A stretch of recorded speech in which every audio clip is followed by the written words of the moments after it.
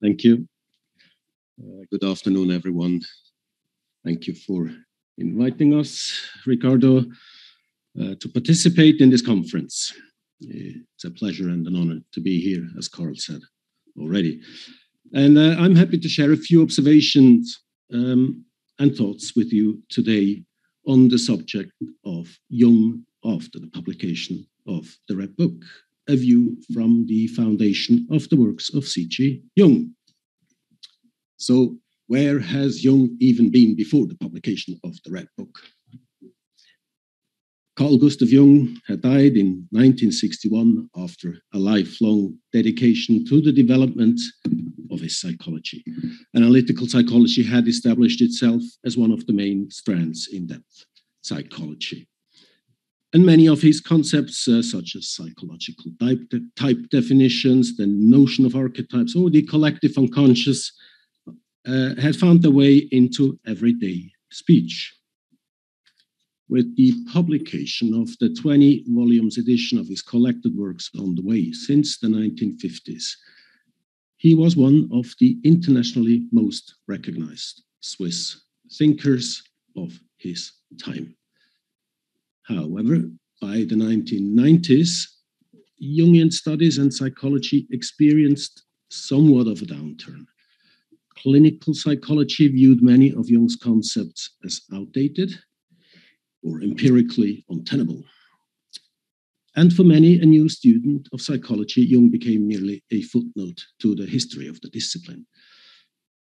At the same time, he came under pressure in the historical discussion for his social and political views, with the debate focusing on the problem of anti-Semitism and his professional dealings with Germany in the 1930s on the Nazi rule. That was particularly the case in the United States and in Germany at that moment. And some of the most ardent criticism at that time was even published by the main Jung publishing house in the US. Renewing the general publication agreement with the German publisher at that time, which came up around the year 2000 for the collected works, die gesammelte Werke, was difficult.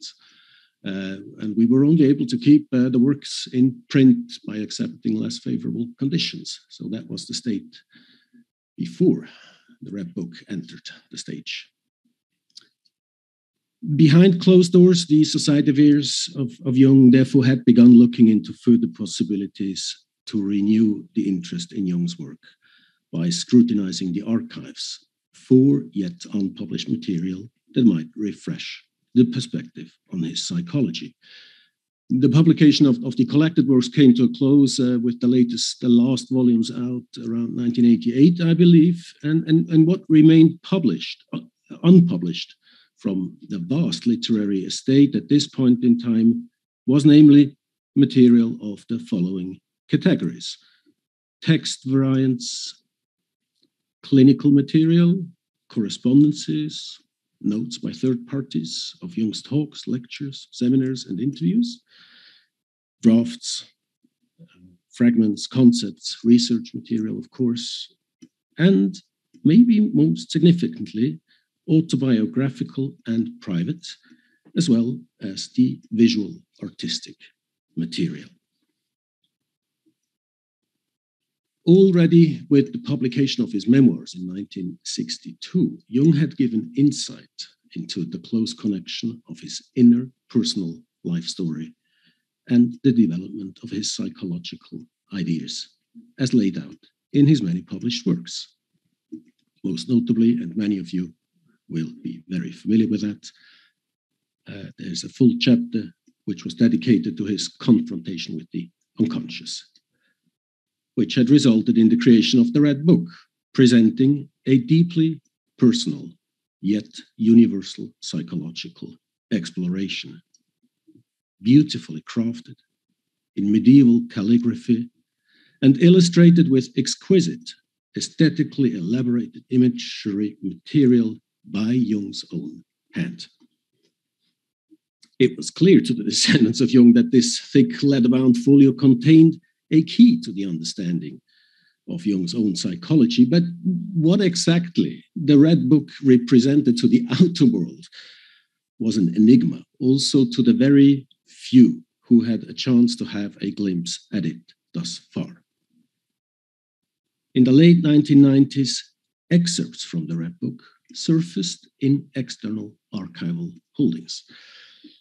And it became clear that already during Jung's lifetime, text copies had circulated outside the family. And that Jung indeed had pondered the possibility of a publication and shared its content with a few select close friends as early as the 1920s. So this allowed a renewed discussion of what to do with the Red Book. 40 years after Jung's death, the time finally seemed ripe to take a fresh look at the situation. Up to that point, concerns among the Jung descendants that a publication of the Red Book could be perceived as the work of a lunatic, and that it was therefore to be kept under lock and key as a most private document, dominated the internal debate. One problem was that Jung had left his family without any indications or instructions what to do with this visual treasure. Only after closer study and detailed examination of the work, remaining reservations gave way to a basic understanding among the family members that the publication of the Red Book could contribute to a new perspective on Jung's work. And credit here goes specifically to our predecessors and uncles, of course, myself, Ulrich Hörny, and Peter Jung, also Peter's brother Andreas Jung, who inhabits the house of C.G. Jung until today, and was looking after the material for a long time there.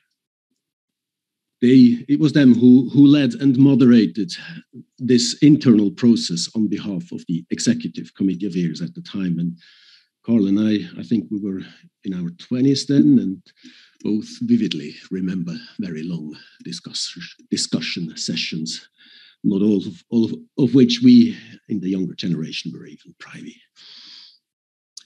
But in the following, Sonu Shamdasani, and he was actually the historian who had first brought to the attention of the family that transcripts of the Red Book were circulating in other archives. Then he was asked to prepare an essay addressing the question of how could the Red Book be published. With a decision to finally release the work for publication in the year 2000, the next challenge was to define in which way this unique material shall be published, to make it accessible to the Jungian specialists like you, but as well to a wider audience that had never encountered Jung before.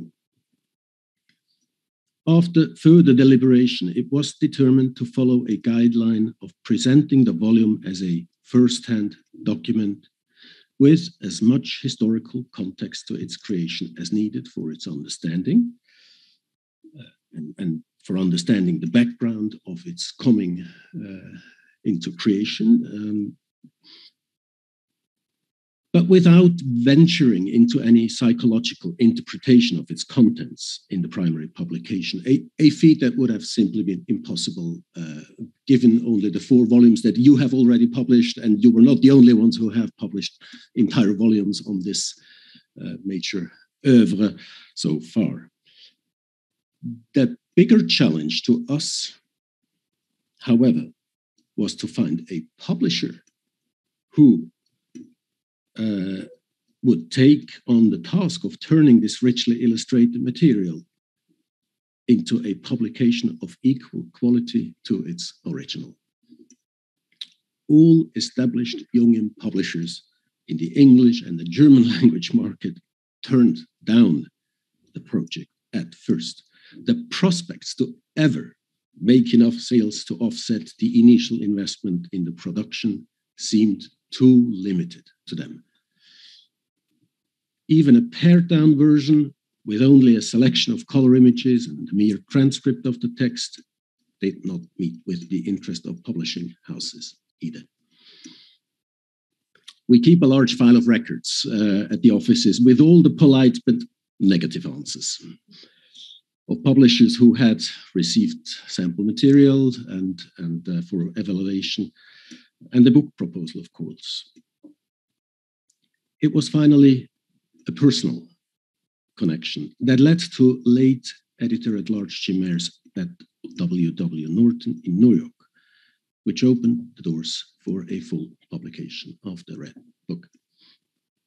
He was the first person in the publishing world who recognized the potential of the undertaking.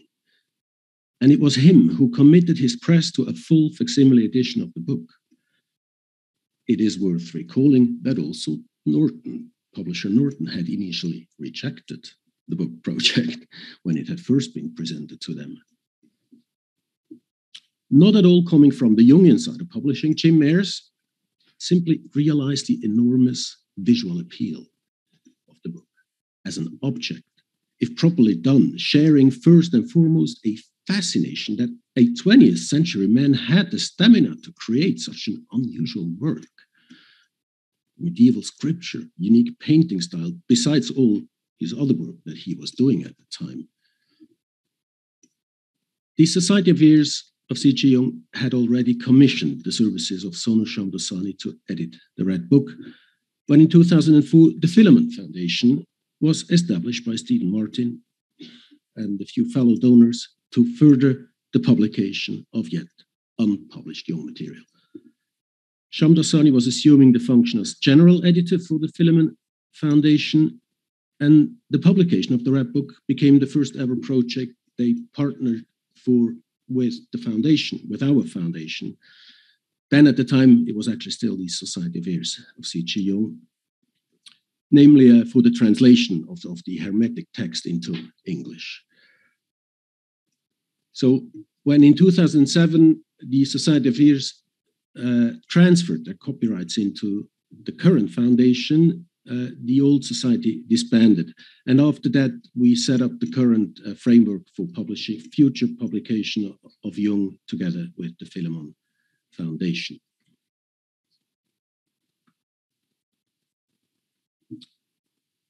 As has been already mentioned before, when the Red Book was published in 2009 as an outstanding facsimile edition, it became an almost instant, but all the more unexpected success.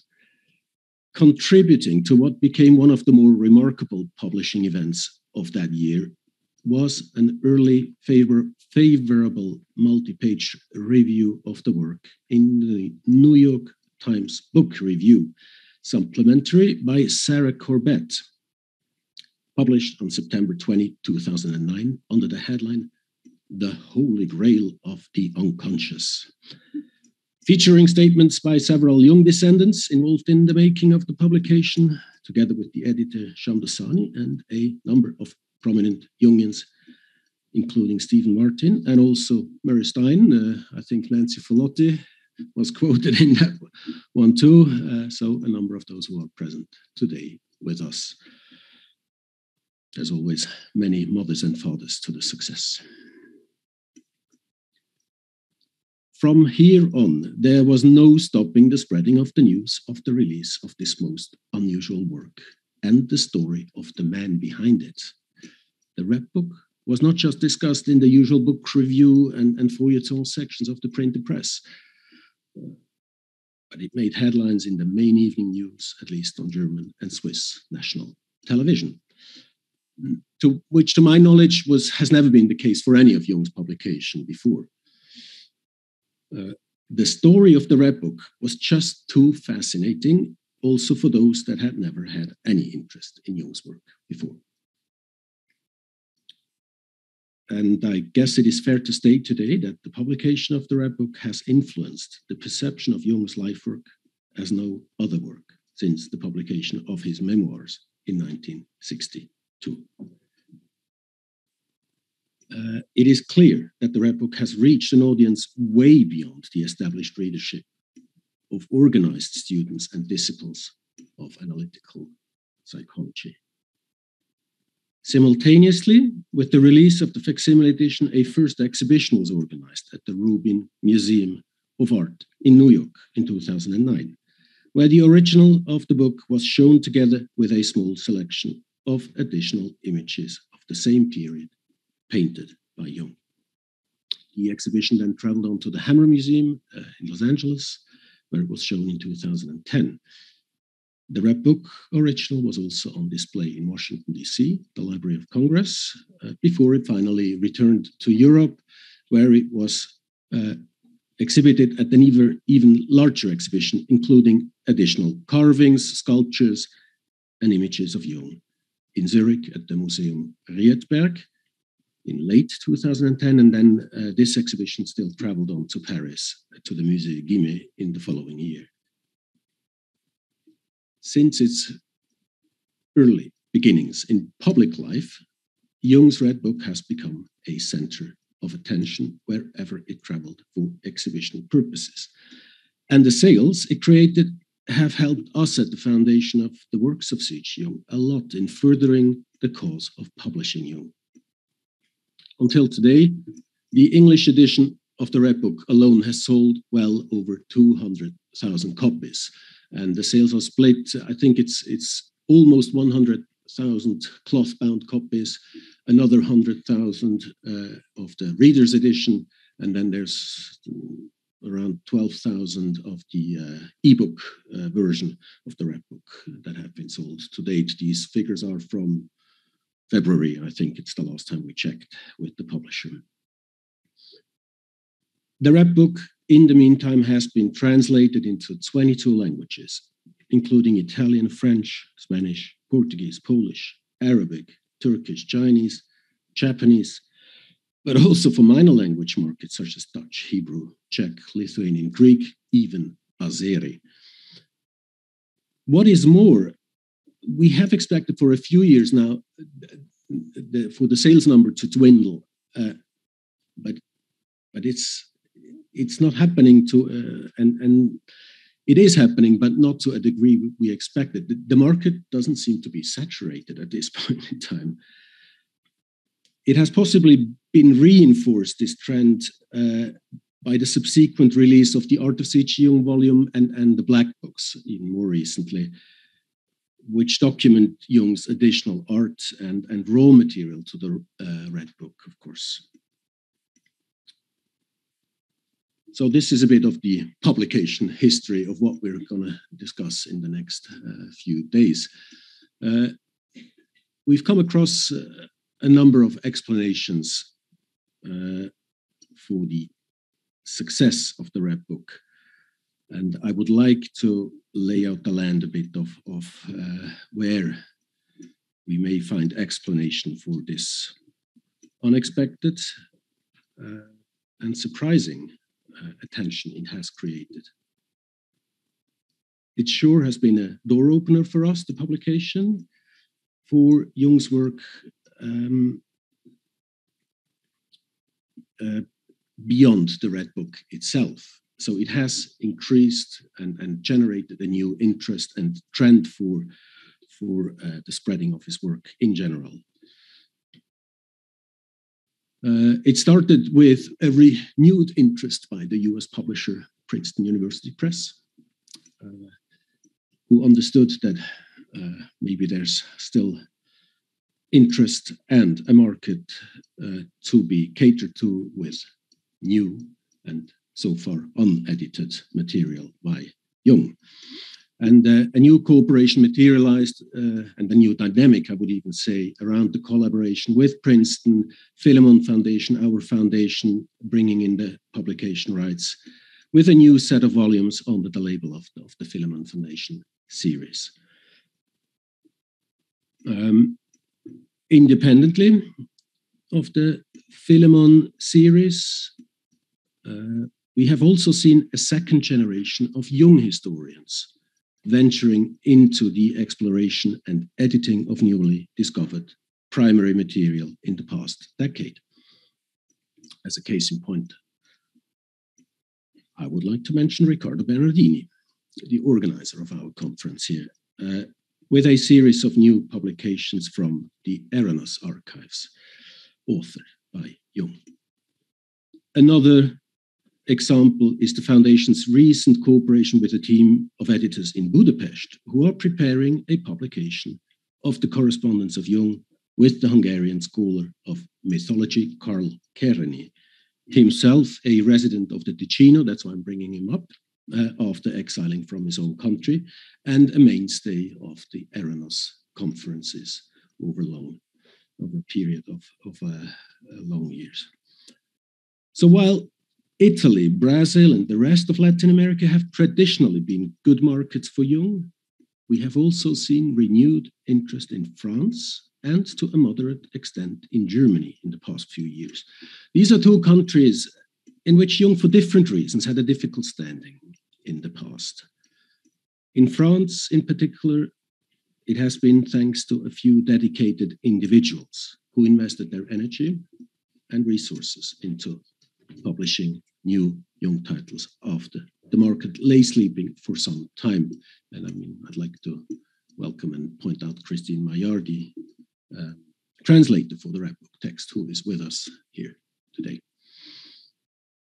But it is far beyond these traditional language markets that Jung made new inroads in the past decade, with new works coming out also in more exotic places, such as Iran. One of the smallest markets I think he was able to establish himself is Albania more recently.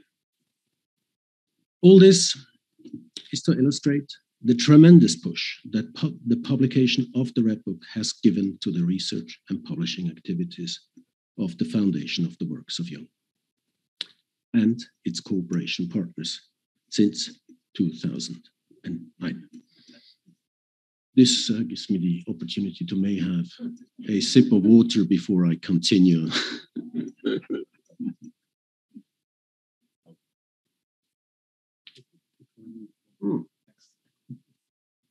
Thank you. So,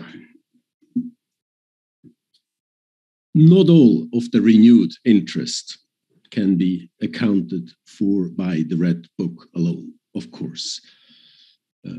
Among the translation and re-edition rights most in demand in the past 2 years, for example, are Jung's Flying Saucers, a modern myth of things seen in the skies from 1956. And, of course, the 1932 Kundalini Yoga Seminar, which clearly owe their interest in the market to current trends not necessarily rooted in the Jungian work or the Red Book publication. And it also remains to be seen in how far the upward trend in the past few years will continue in light of rising paper costs, broken supply chains, already staggering inflation rates in many parts of the world in the wake of the pandemic and the new war in Europe. What remains important to us at the Foundation, however, is the fact that the increased sales of new and already existing books over the past decade have allowed us to undertake a number of projects for which we wouldn't have had the financial basis otherwise to carry them out, such as measures for the preservation of Jung's library, a digitation of his alchemical rare book collection, but also for further historical research projects about Jung's dealings with Nazi Germany and a first-time cooperation with the psychology department at the University of Zurich. Or, and this is more important maybe for this audience here, the further investigation and preservation of Jung's visual artistic legacy. This last aspect was probably the most understudied element of Jung's work before the publication of the Red Book, as Murray has also pointed out, active imagination has re-entered the scene with the publication of the Red Book. And that is simply because this cornerstone to the understanding of this work was not available before for further inquiry. With the publication of the Red Book as a full facsimile, a wider audience for the first time took note that Jung not only was a highly original thinker and author, but also a gifted maker of paintings and objects in the tradition of outsider art. Although he always insisted that his visual works were not to be seen as objects of arts, and that their first and foremost importance was a genuine expression of human nature and soul. Even someone with only a superficial idea of art could not miss, after the publication of the Red Book, how much Jung also was a master in this discipline. The inclusion of the Red Book as a central object to the Venice Art Biennale in 2013 meant an ultimate accolade and recognition of the fact that Carl Jung's sculptures, objects, drawings, and paintings can indeed bear comparison with contemporary works of art. Even can be considered to belong to the avant-garde of his time in this field. In that sense, it seems legitimate today to speak about Jung's visual, creative work, also in the context of modern art, and not only in a psychological and cultural context. Or as Massimiliano Gioni, the curator of the 2013 Vienna Art Biennale and the director of the New Museum in New York, observed when asked if he viewed Jung's visual work as art. He said, "It is not a question of the definition of art or the intention of its maker, but of the quality of the work itself." That same sentiment was also there with Jim Mears at Norton, who had seen a few standalone objects by Jung's hand in the context of the Rubin Museum exhibition in 2009, and who immediately suggested that we follow up with a wider publication of Jung's visual work, if the foundation was ever interested in such a project. Without knowing, he preached to the choir. As the Committee of Years at the time had already started with an inventory localizing Jung's complete visual work and collecting information concerning its history and meaning since the 1990s.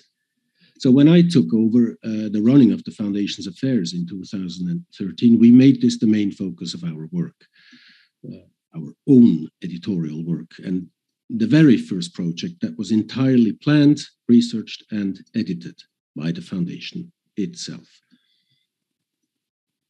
Eventually, this led to the preparation of the Art of C.G. Jung volume, which was finally presented to a wider audience in 2019. And the publication was launched with a full overview exhibition and a large conference in Santa Barbara, California, organized by the Art and Psyche series. Linda, Joe, I'm looking at you and your colleagues, together with the Pacifica Graduate Institute, again, and the local university, which was a great feat, I think.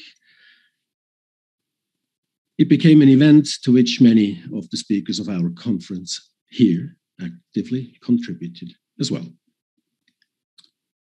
So when looking for explanations why the publication of the Red Book has triggered such an enormous amount of and renewal of interest in Jung's work, there are a number of factors we can identify. First and foremost, it was a clever publication, marketing by the publisher. But there are at least 5 other factors that I would like to mention specifically. I've spoken about the fascination that the 20th century man had been able to such a monk-like contemplation of his inner life, besides all the attention and work that requested his outer life as an analyst and scholar at the time. The visual appeal and the artistic mastery of the result from his soul experiment needs no further commenting at this stage either. But what we certainly observed was that with its evident visual qualities, the Red Book opened up Jung's work to a new audience that wasn't previously drawn or aware of his methods and ideas. I mean, honestly, and most of you probably agree, his style of writing can sometimes be a challenge. The focus on the inner images in the Red Book as a key to unlocking the deeper meaning of the individual soul and the myths of our society now allowed a more visually oriented audience to encounter Jung's thoughts and ideas from a different angle. And I think it was in a personal conversation with Stephen Eisenstadt. Stephen, thank you. 3 years ago, Santa Barbara conference, which made me specifically aware that at least since the millennials, we are seeing a new generation of students interested in Jung that has grown up indulging itself in visual communication, and where imagined worlds occupy a central role in their lives, be it in video games, Netflix series, or the latest trends, Instagram and TikTok, of course. In that context, the pictorial world of the Red Book seems naturally accessible to this current generation, maybe more so than any of Jung's previously published writings. The plot and the success of movie series, such as the production of the Game of Thrones or the Marvel's Avengers universe, generally speak of a renewed fascination for the mythical realm, at least in my view. And speaking from my very personal own experience of reading to my boys, they're born in 2010 and 2013, I can tell there's a whole new segment of fantasy literature and series very popular with children and youth these days, which take inspiration from and are modeled after the templates of classic mythology, ancient legends, sagas, old fairy tales, where characters are frequently morphing and protagonists passing through portals through different times, from the real world to an imaginary and back, just like Jung's cast of characters does in the Black Books and the Red Book, when he puts them on the stage of his inner dialogues, in which he was trying to permeate the boundaries of the conscious to the unconscious world. Second, in parallel to the search of the visual and imaginary in everyday life and the arts, there is also a return of interest in the spiritual and the occult, not only in private, but also in the field of academic studies, to be observed in more recent years. So we have a new discipline in the history of psychology, but there's also a new subfield emerging, or which has actually established itself in the studies of the history of Western esotericism, where Jung's interest in Gnosticism, Hermetics, alchemy, and so forth fit in all too well.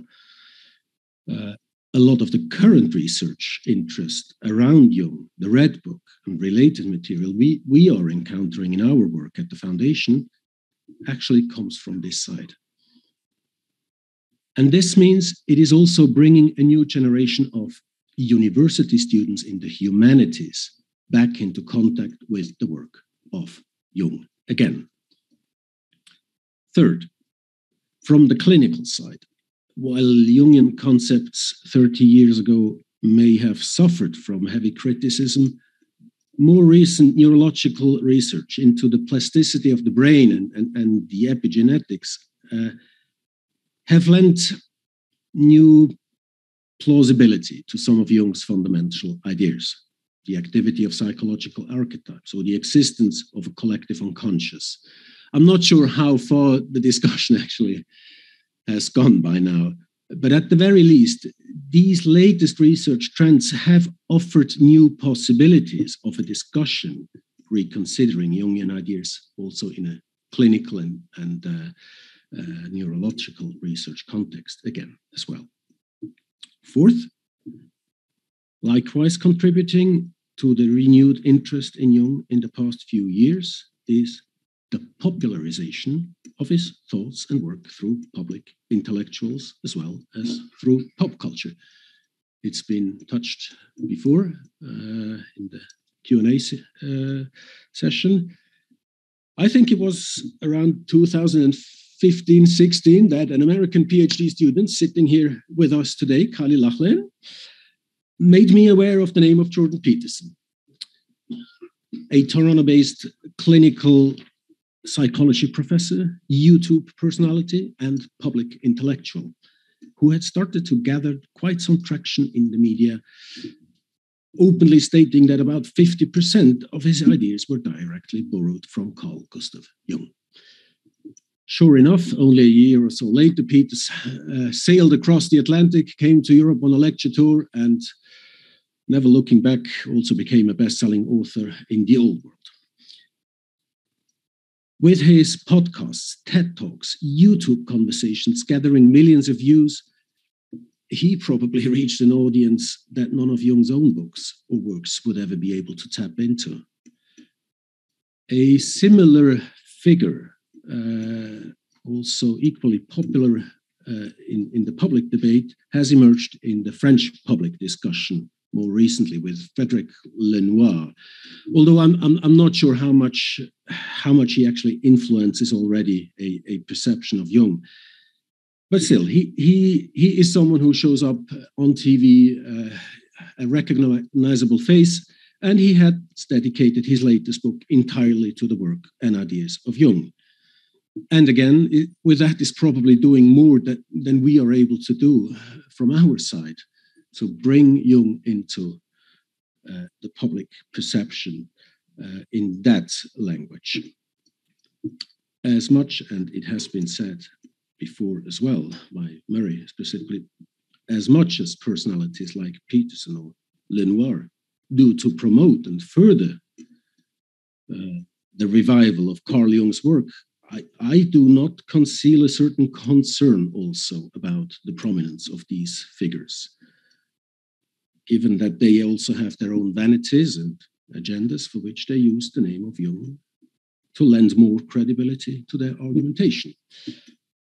If any example is needed of where this can lead to, it is to be found in Donald Trump's infamous book, The Art of the Deal, where he goes on record saying that he had read Carl Jung's work and had learned a great deal from it, how to be an executive leader.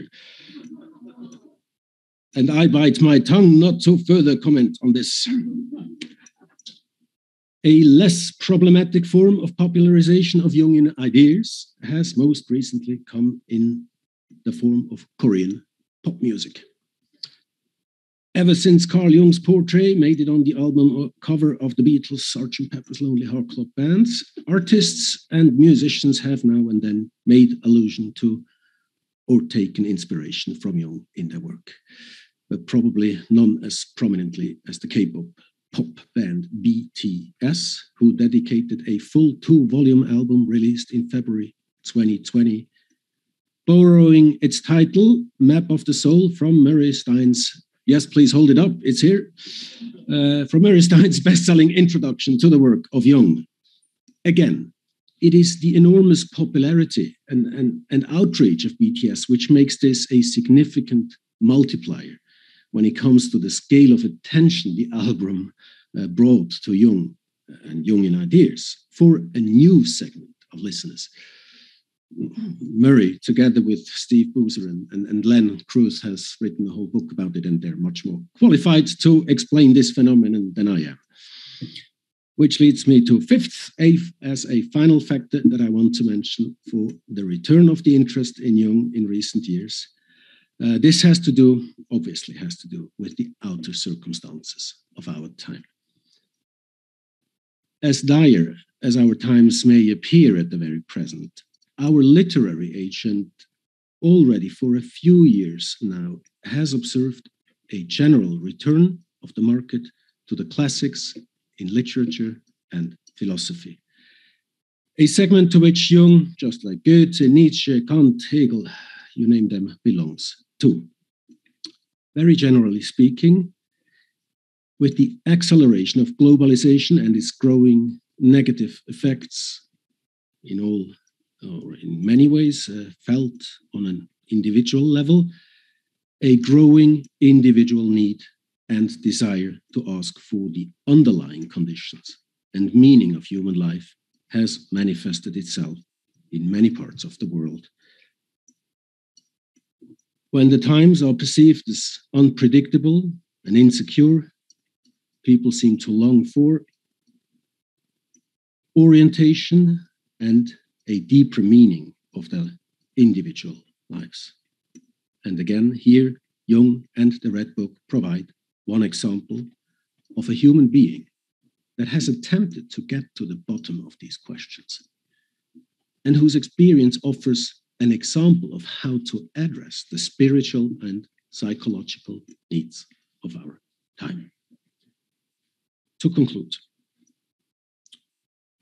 we from the foundation of the Works of C.G. Jung, independently of the ups and downs of current world events or cultural trends, remain committed to bringing Jung to publication, keeping the discussion around his work and life awake. For we believe that here is a man that throughout his life has attempted in an honest and unflinching way to explore the psychological conditions of human existence on his own example, with the Red Book being the ultimate testimony to this undertaking. So this is what I have to offer to you as a few initial thoughts to this conference, and I'm very much looking forward to the further proceedings of our gathering here. Many thanks for your attention.